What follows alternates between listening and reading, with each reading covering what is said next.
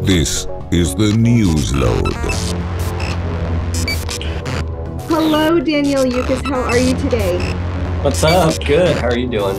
I'm amazing. I'm amazing. So where are you right now? Well, I'm not on a beach. Not on oceanfront property. Although I guess I could have changed this. Made it look like I was in space or something. I'm in prison, actually. No, I'm just kidding. I am back home for however many hours or whatever it is. I actually just got back from Hawaii and I'm headed out again in a couple days. But I'm back home in LA, Los Angeles. You don't look tan. I was see-through before all of this, so this is very tan for me. Yeah, you should see my feet. They're not as dark. Let me see your feet. No, then I gotta take my shoes, my socks. It's you can make a lot of money by showing pictures of your feet.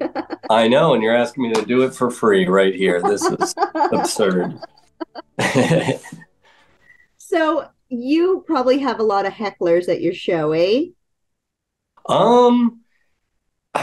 Yeah, yes, but I feel like when people say the word heckler, they always think of like this malicious, like person who just wants to ruin your life and they're angry at you and they hate you and they want bad things for you. But I feel like the worst is always the people who are nice and think they're helping and they're just yelling things, because it's so hard to it's so much easier to put a person down when they're, like an ass, I guess. I don't know. But when they're like a nice person and they think they're helping and then you put them down and now the crowd hates you because you're like, whoa, this person was having a good time. And then you're like, yeah, but you're ruining, you know what I mean? It's just so much harder. The nice ones. It's the nice ones I hate, So I hate to be a demanding princess, but you have a spider bit. Oh, yeah. Do you mind? Doing it here, it's not going to be as good. Yes, I disagree. I think any word coming out of your mouth that has to do with that spider bit would be brilliant. Please share with my audience. First off, it's not a bit, it's my life. I am terrified of spiders. I freak out. I'll use anything to kill a spider. No joke, I once killed a spider by spraying it with Febreze. Just until it drowned. I didn't think the spider cared. He was just like, oh, fresh to death. I hate it. I hate when you go into your own house and you see a spider on the wall in your room. It's like running into an ex at a party. You're just like, how'd you get in here? I thought I got rid of you. You're bigger than I remembered. It's scary. That's some of it. It's brilliant. It's brilliant. You're right. It's better on stage. Thanks. I guess I'll should just stick to feet pictures or whatever. No, I'm kidding. I'm sorry. Are you getting TikTok famous?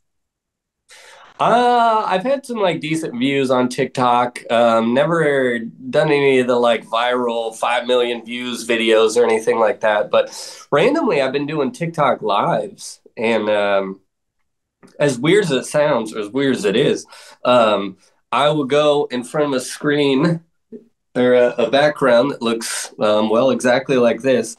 And I'll just go live and I'll just do a set, whether it's 10 minutes or 20 minutes. And I try out a bunch of new stuff and see people's reactions in the chat, and they can react with emojis live or they'll say things. And it's been a lot of fun. I recorded my last album with a lot of that, especially during the pandemic when all that happened. I started doing those TikTok lives, and I, excuse me, get like 1,000 people watching sometimes.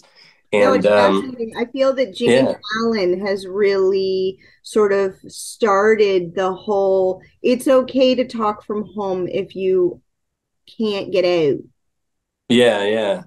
And it's great too with the like, beforehand, if I have like a Monday night off because there's no like big shows or anything, it's so much easier just to, instead of going to, hitting up a show and doing a guest spot or going to some open mic where you never know if there's going to be 3 people in the crowd, just to be able to go from here in my house on TikTok or wherever I am on TikTok and perform for like 1,000 strangers and try out a bunch of new stuff. Like it's been super helpful and honestly one of the best things to come out of the pandemic for me at least. So yeah, is to be able to adapt and enlarge our audience and not just like follow the 70s rule of, okay, you gotta work the clubs and you gotta, deal with the seniors and they deserve our respect and we have to go get them a beer or whatever you need to do. yeah. I'll be their assistant for a year and, massage their corns or whatever is required in 1970s Hollywood is Yeah. no longer the option, and I think one of the biggest things that's happened in the internet is the porn industry has just exploded. It's just been a beautiful thing. The phones are getting bigger and every app, like I think Pornhub, it took 5 days to reach 20 million hits or something like that. Like it's very exciting, the difference from the 70s live shows to being live on camera from the comforts of your own home.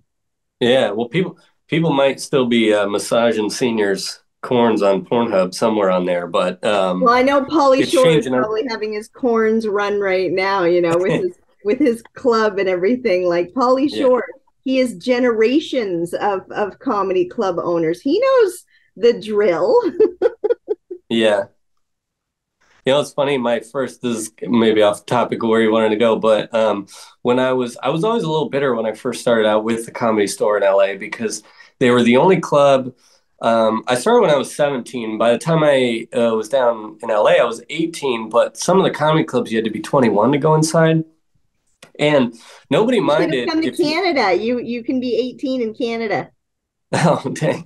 Well, it was a long way from Fresno, California, where I started. Hey, man, every ticket is a ticket to ride.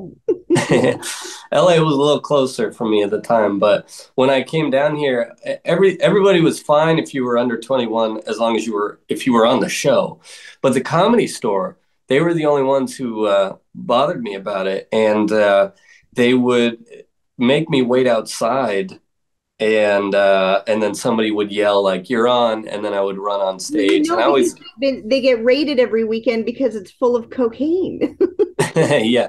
There's so many worse things though going on in that place, and yet they're like, better not have somebody who's 18. You gotta be old enough to play with the big boys. Yeah. It's like, hey, if we just pretend like we're following one rule, people are just going to assume we're following all of them. Well, so yeah, in Quebec here in Canada, you can get a 6-pack of beer at the gas station when you're 18 and a lottery ticket, and then go join the army, eh? I think you can still do that in Iowa. I just don't know if it's legal, but it's legal in Canada. But yeah, at the Comedy Store. So even though California looks a lot like your background for most of the year, it does get a little cold in the wintertime, and it was nothing crazy. But in Celsius, how cold is it? Oh, I honestly don't know Celsius, so I couldn't even guess. But in Fahrenheit, it'll get in the 30s at night, sometimes in the 20s. I mean that's around freezing, so around zero, I guess. What is 30 Fahrenheit? I don't even know. 30. Yeah. Well, 32 is freezing, so I guess it'd be 0 Celsius to Fahrenheit. Celsius. I'll open a tab. I'll Google it. Oh, 30 official. 30 to 86. So I want. I'm dying to know because I'm very silly. So it's -1. So yeah, it's 0. Okay. Yeah. 30. So I mean, it's a little chilly sometimes. I mean, not all the time, but it gets that way. And this was one of those nights, and I was outside of the Comedy Store freezing. I mean, I'm built like this is actual size. Stand up. Show us how skinny this is. I mean, I got horizontal stripes on, so just imagine it's a lot smaller without the shirt. But can you play the whatever the jingles on your ribs like in Family Guy? Not yet. I'm sure I'll have to learn that and make that a video along with the feet pics. And if you skip lunch, maybe. Yeah. But yeah, so this was a cold night and I was outside freezing and Pauly Shore walks up next to me. And I'm like, oh man, if anyone's gonna let me, if anyone's gonna see, hey, this guy is freezing, he's on stage. I basically own this club. He can get me in, right? So he like lights up a cigarette and he's next to me and he's like, you going on stage tonight? And I'm like, yeah, but I'm not 21, so they won't let me in until I go on stage. And he just goes, oh yeah. And then he puts out the cigarette and walks away. And I was like, oh, man, it was my only interaction ever with Pauly Shore, but I'm still bitter about it. So. Well, my interaction was him in Encino Man, and he was brilliant. I loved him in Yeah. Biodome. I loved him in The Army Now. I love most things that Pauly Shore has done, but I've never met him. So you are welcome to be cold and grumpy in Yeah. in -1 degree temperatures, and I forgive you. But honey, wear a jacket. I don't mean to mother you, I but did. I think I probably had a jacket on. Maybe I didn't. I don't was remember. it This was denim? years. Because Canadians, we love our denim. It was not denim. That much I do know. That is the I just rule. It remember. is okay. Let me tell you about the Canadian tuxedo. So you have the jeans, so you are comfortable and you can flow and you can cut down a tree and you can, save the planet in jeans. But then when you bring the jean jacket, you can tie it around your waist and look cool like you're in Nirvana, or you can wear it around your arms and be warm. I feel like they need to make like a jean fanny pack too, just to add to the like. I feel like if I was gonna go all denim out, I'd denim everything. I'd have like a Well, denim hat, denim shoes. oh yeah. You know Oh what I yeah. mean? So you're gonna Britney Spears it and Justin Timberlake, eh? Just Yeah, exactly. denim like a jean. Denim socks, denim boxers, do it all. Jeggings. Yeah. Anyway, fabulous. So I do a bit about men's health. November was big on men's health and discussing, mental health and prostate health. It is an issue. So for science, the world wants to know, what kind of underwear do you wear? Oh, well, boxers. I'm a boxers guy. Loose and flowy guy, eh? You need the room. I will say I don't normally do this because I've acted in a lot of commercials, like national commercials, and I don't normally. It's just a job. It's just money. It is what it is. It's fun to see all that stuff. But there was one commercial that not only like did it pay a lot of money, but there's this whole issue with like companies going non-union versus union, and union pays a lot more, and some of the biggest companies in the world that I've done commercials for, Google, Amazon, went non-union. It's kind of like shame on them kind of thing. But there was one company that went union that I didn't feel like had to go union, and they did, and they pay a lot of money, and they treated me well. And that was Fruit of the Loom. So any chance I have to buy Fruit of the Loom underwear, I do it. Well, I'll have you And I know, will, the former tour of London, I believe the first black politician in London wears Fruit of the Looms as well. So, I knew I made the right choice. and he wrote a book about prostate health, and he wears Fruit of the Loom. This is one of the things today. Would you like to learn about testicular torsion? Well, I don't know a lot about it already, but no, I don't. I didn't have a plan for that, but I was like, I'll think of something, and I definitely didn't. So here we are. But does this have to do with the other that you're talking about? Or? No, it's another gentleman. Oh, okay. Does he know you're sharing this information? Yes, we have a whole article about it. Oh, well, sure, go ahead. Well, okay, imagine you're bicycling and your testicles twist. Yeah. In an ideal situation, they can untwist. Does this only happen bicycling? No, it can be any physical exertion whatsoever. Why is that a thing? Well, I guess because there's a weird, awkwardly shaped feet, maybe. And also it has to do with testicular sagging, like some are tight and some are not. I feel like that would happen a lot to people while they were like running or something. Yes, I can imagine. Yeah. I can only imagine. The only thing that I think I can do is get one of those bumper sticker things, the bumper things, and tape them to myself, but I don't like tape. Just in general, or? I've never seen any, what did you call it? Testicular torsion. Torsion. I've never seen any truck nuts have that problem. Do you guys have those out there? People with like the nuts on their truck? This is what I was thinking if I wanted to have an understanding of how it could twist in a running situation. But again, some of them look as big as cow nuts. I've never thought about it before, but I guess you're right. Well, I have to admit, I've seen two different sizes of testicles in my life. I'm glad someone's keeping track. And one was saggy and one was not. So I assume it's like the rainbow on the testicle. Yeah. The testicle rainbow. Tension, twisting, like problem. Basically what happens, it can untwist on its own, but sometimes it's in the hospital with a lot of people playing with balls. And is that surgery or what is that? Yeah, they gotta go in and they gotta untwist your balls. And you could lose them. Oh man. So your idea is important. Yes. Well, you need Fruit of the Loom's done me good so far. So you need support, you need cuppage, you don't let them flop around too much because they could twist and then you could be very upset. Well, I don't like it too tight either because I did a commercial once where I had to wear a thong, like a man thong. Oh. And that was not fun. Was it a porno? No, well, you would have thought by the commercial, it was a Dollar Shave Club. And so it was, yeah, I it was like them. I like them very much. Shout out to Dollar Shave Club. And I had to appear naked in the I was a guy.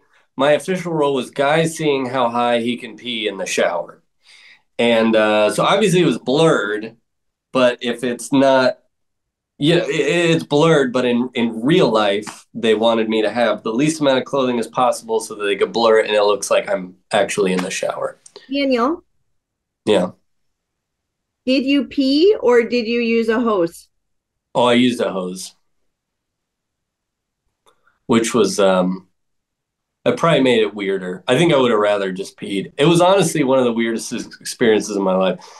It was the first time I ever got to film at the Universal Studios backlot. And it was, I had always dreamed of being able to like do something there because there's a theme park there and the backlot is just really cool. And it cut to me now a few years ago filming this commercial where I'm on a fake film set of a bathroom where it's not a real shower, so it's freezing cold water. I'm talking 0 degrees Celsius type stuff, or 1 degree Celsius because it wasn't frozen, so at least one. But it was still cold, and yeah, and I had a hose with fake pee in it, and there's just pee all over the walls. There's pee everywhere. I'm in a thong. Was it yellow? Was it yellow? Was it like brisk iced tea or something? Like what did they use? Was pretty orange because they needed to like show up like on camera. It looks natural, it was like McDonald's Happy Juice. It was pretty dark. Yeah, it was like this character needs more water in his life, or he's gonna get kidney stones real soon. Yeah. But on camera, it looked great. It looked real. And yeah, so I was in a thong with fake pee on the wall, freezing. And I was like, man, I never thought this would be my first time getting filmed in Universal Studios backlot, but that's my life. Daniel, oh my God, I'm crying. This is so funny. Oh my God. Okay, so I'm going to let you go soon, but I'd love to know if your fans were to send you Christmas presents, what would you like for Christmas? Oh, man. Well, first off, I'd like them to not know my address. That's number one. You have a P.O. box? Like I have a P.O. box. Okay. Yeah. Okay. So what's I got your P.O. box? I don't have, but hypothetically in this situation, I don't have a P.O. box. I should, because that'd be nice to get. With pictures of your feet that can be mailed from. Exactly. Or Fruit of the Loom. Or thong peeing brie shots, with the big stuff. Yeah. I hope you guys think about that next time you shave with one of those. With Dollar Shave Club? I got a commercial. Oh my God, I'm good. I don't know if you can find it anymore. I'll have to look it up. But you got censored. You got shut down. You know what's funny? They made me do another part, like a more basic, because there's a lot of different scenes in the commercial, and they also, like, person with two characters, had me do a separate scene where I was just trying to get all the toothpaste out of a toothpaste thing, and I couldn't do it, and I'm like stamping on it. And I asked, like, why am I doing both? Am I in the commercial twice? And they said, well, we're talking to our lawyers about whether or not we can use that first shot of you. So while we're figuring that out, just in case, we're going to have you do this one instead. So that's smart. Hey, man. 2 is 1 and 1 is none. Yeah. And what's funny is it did air. I did see the one with the peeing air, but it was only online. And the one that I saw on TV was me with the toothpaste. So there was probably some weird legal thing there. And also in the Minneapolis airport, excuse me, they had a Dollar Shave like vending machine basically that you can, I don't know, get razors. You're traveling and needed one. And on the side of it was this giant screen. Right? What's that? Or you're suicidal. I need a razor. Yeah. Suicidal in the Minneapolis airport. They had a giant screen playing the commercial, and I was like, oh dear God, please don't be the peeing one. Like that's so weird for me. And it wasn't. It was the toothpaste one. So all I know is they aired the peeing one online. But anyway, sit down after Bill Cosby, right? Yeah.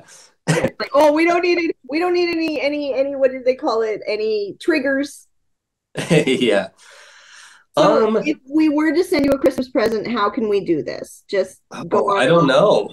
Talk to your. I mean, honestly, the greatest gift, and this sounds cheesy and stupid and like a lame answer, but it's just totally real, is that like likes and views and sharing videos of like how goes so far. Like, honestly, that sounds like a stupid gift, but like it's a free thing that you could do for comedians. And when you share a video, like a random video of me with my family or something, but like me doing comedy, like a comedy bit. Specifically the spider joke. It's my the favorite. Spider one is a great one, yes. So for Christmas, if someone could share your spider bit on Instagram, yes, on Facebook, on the TikTok, on Pinterest, on LinkedIn, what else are you on?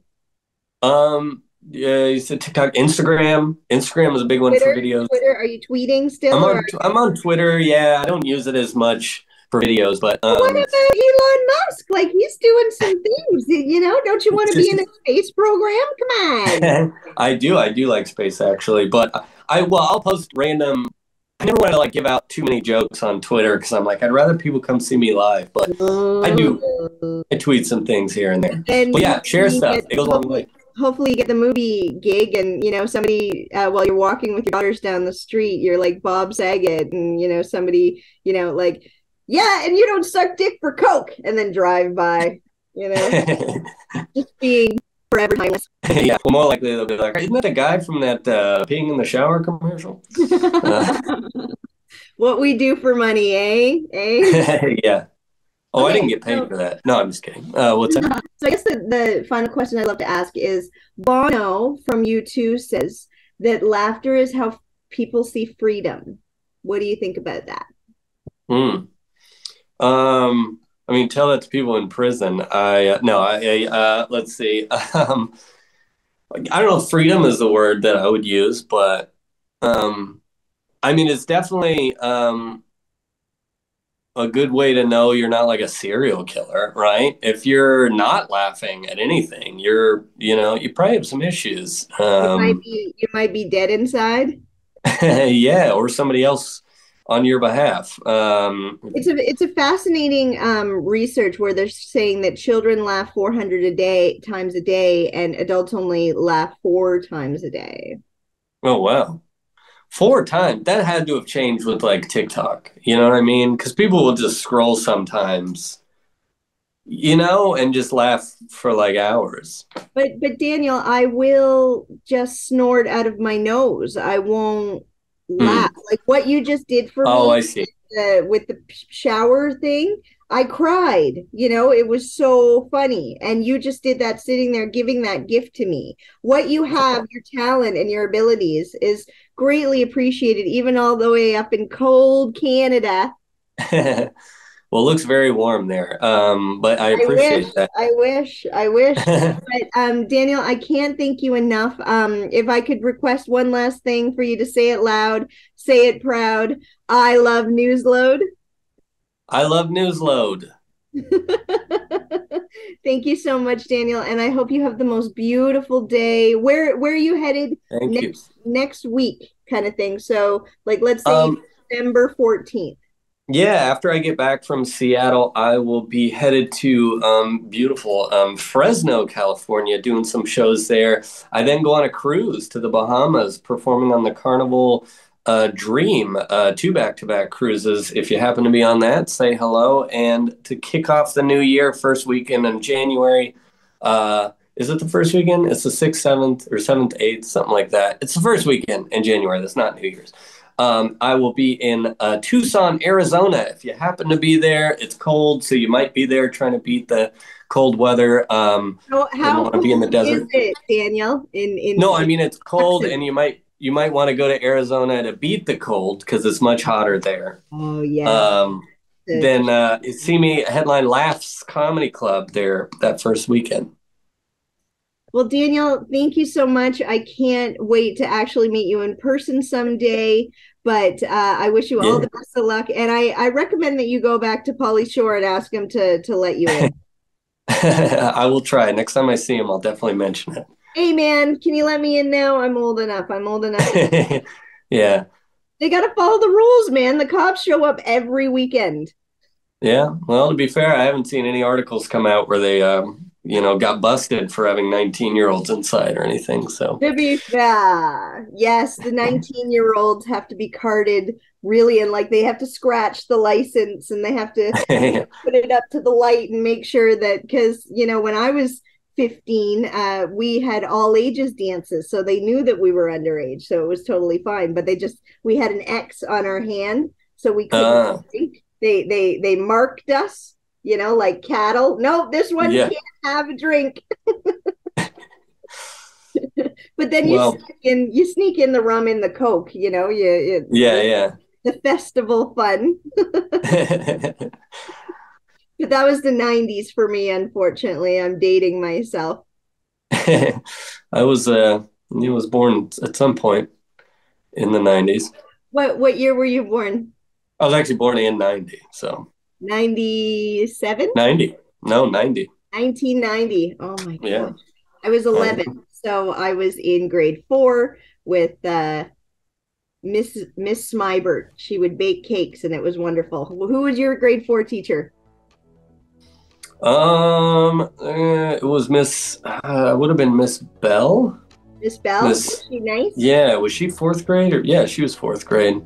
Miss C. Bell. We had several Bells that weren't related. She was, we call her Miss C. Bell. And she told me, I just remember her saying at one point, I don't know why that stuck with me, but she came up to me one day in class and kind of whispered it. She's like, you are a very, how'd she put it? She said, you're a very responsible or well-mannered child, and I just want to say kudos to your parents. Tell them that next time you see. And you know what? And I was like, okay. That's a real issue because she is having a headache with 12 other boys, and you were a good boy, and she needed to let you know that. And did you like that? Did you appreciate that?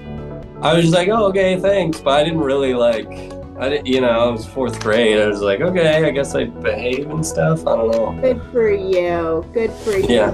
Well, I want to thank your parents as well for raising a hilarious young man born in 1990. Thank you. I wish you a beautiful evening, and I want to thank you so much for being on the Newsload today. Thank you for having me. Yeah, happy holidays. Happy holidays. This is the Newsload.